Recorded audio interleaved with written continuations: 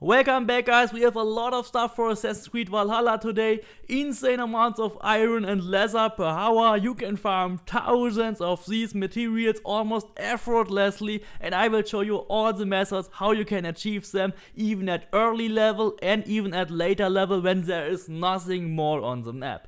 And I also have a flying paper glitch where these flying papers will never ever fly away. You can just go there, collect them. It's as simple as that.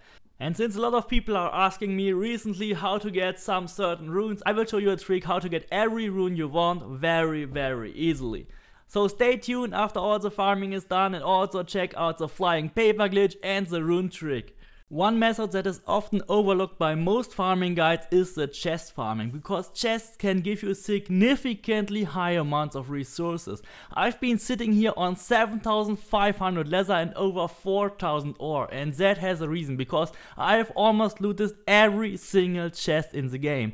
These chests scale in their capacity. When you're in low level areas you get like 20, in East Anglia you get like 40, in Oxenfordshire it starts to get to be like 40, 50 or even 60. In Lincoln it will be around 80, and even in higher levels, once you reach around level 200 areas, then it will be 80, 90 or even 150 when you're here in Winchester and beyond. Especially the areas here in the north, all areas of Northumbria and even Lincolnshire will give you around 100 or more materials per chest. Also here in Wessex, every small chest will give you around 100 or even up to 150 materials here in Hamptonshire. All these small chests are not connected to your level, to your character level, instead they are connected to the region they are located in. So when you go to a high level region and loot the small chests, you will always find like 150 or 170 ore or leather inside it. It is totally not worth going for the small iron pickups at low level if you haven't looted every chest on the map yet, because these chests are the most efficient way to collect more materials, especially from the higher level areas. Only when you are really high level and there are no more chests, then the iron pickups really become useful, because at higher level the iron pickups will also scale with your level and give you more materials. Once you have looted every good important chest in every high level area and you are still looking for leather, then there's a really good leather farming spot here south of Winchester in Hamptonshire. There's a whole wood full of wild boars which always gives you 40 to 50 leather for every one you kill. Just look at how many there are, and that's just a small part of the whole horde which is roaming around in that wood, and every piece of them will give you 40 to 50 leather when you beat them.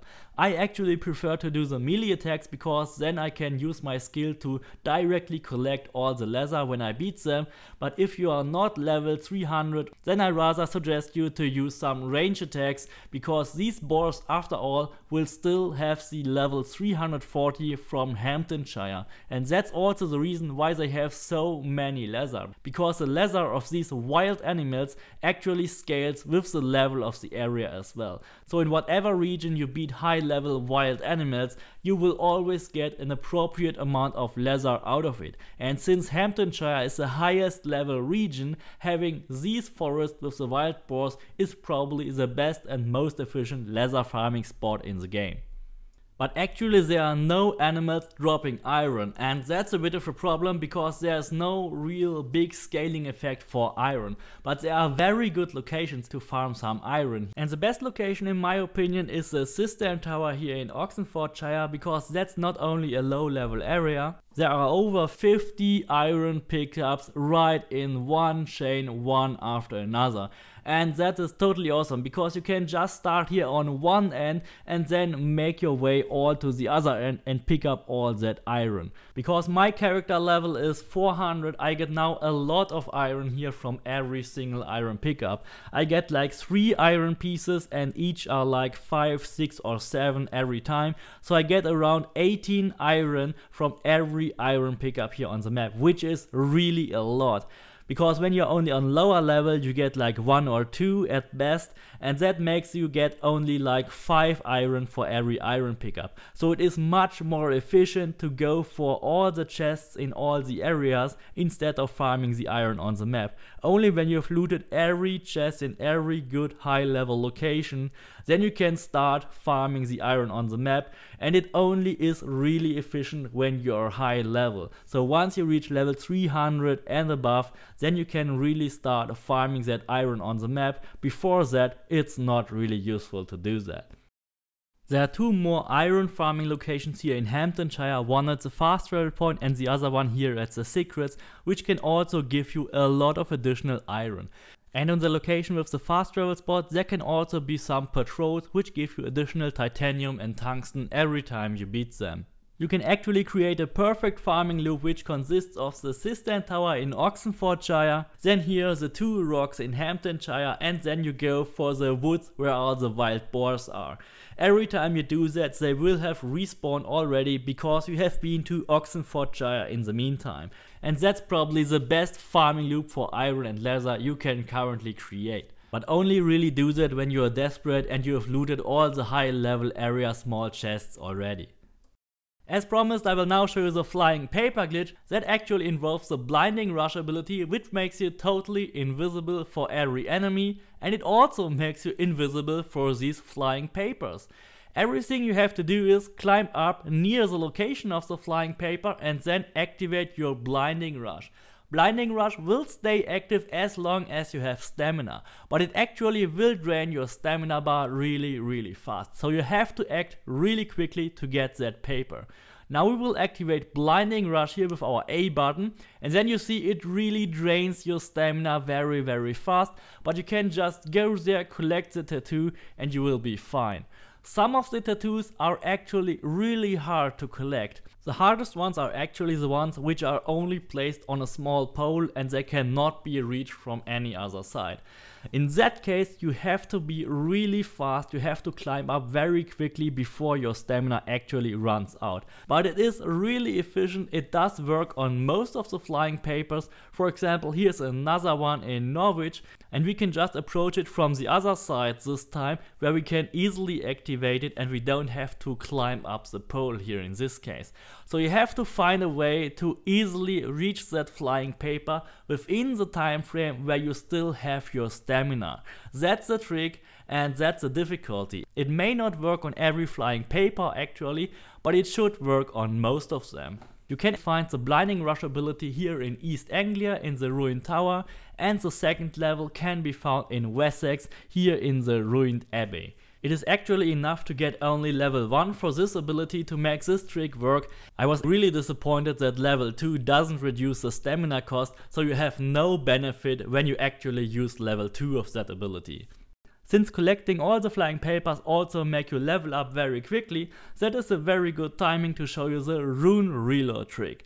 Many people are asking how to get the best runes, how to get all the runes for the builds I posted on my channel, and that is very easily. Once you level up, you have to go to the merchant, because the merchant resets every time you level up. Just make a manual save in his shop before you talk to him.